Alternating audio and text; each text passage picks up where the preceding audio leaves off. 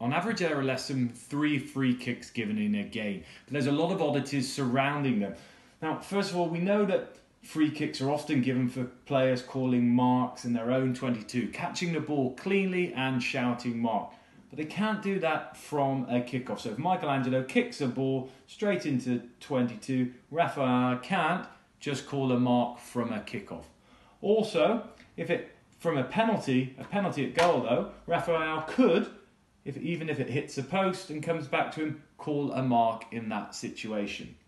Defensively, unlike a penalty, as Raphael goes to kick the ball after being given a free kick, Michelangelo could charge Raphael and stop him getting the ball away. Not the same at a penalty. And finally, at a mark, what you can't do is from a free kick here, Raphael catches the ball, gets the ball from a free kick, maybe from a scrum, maybe from a line-out. You can't just drop a goal.